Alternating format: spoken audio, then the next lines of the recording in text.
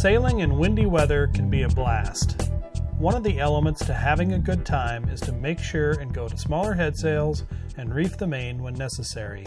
Today we are going to talk about a few simple add-ons to make it easier to reef a mainsail. A basic reefing system consists of several components. One set of reef points are made up of a reef point at the front for the luff and a reef point at the back for the leech. In between the two reef points are small reef points. These are used for tying up excess sail once the main is reefed down. At the front of the boom there's a set of reef horns. The reef horns are there so that when you lower the main you can secure the front reef point onto the reef horn. To pull the leech of the sail in there is a reef line on the boom.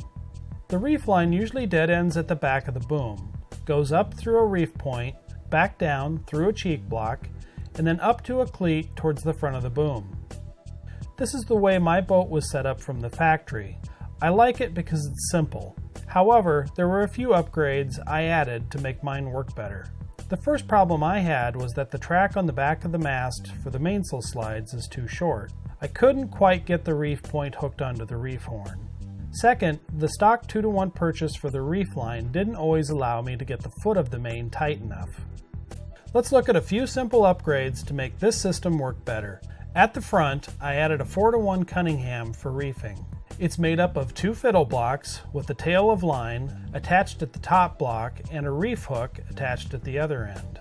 Note that the tail is secured by an eye strap. This allows you to lower the main down, get the reef point close to where you want it, and then cleat the halyard off. Then simply attach the Cunningham to the reef point and cinch it down. No need to retension the halyard to get the luff tight. The second add-on is a small winch on the boom for the reef line. This way you can wrap the reefing line around the winch a few times and snug up the foot of the main. It gets it nice and tight in a hurry, especially if you use a winch handle with it. To add the winch on the boom you will need to make a curved base for it to mount to. I made mine from some scrap white oak I had lying around the shop. I shaped the bottom with a belt sander to match the shape of the boom. The holes in the base have the same hole patterns as the winch base. The next step is to drill and tap a set of holes into the boom. Then just fasten the winch and the base onto the boom with machine screws. Note that there is also a jam cleat just behind the winch. This allows you to temporarily cleat off the first reef and use the winch for a second reef if need be.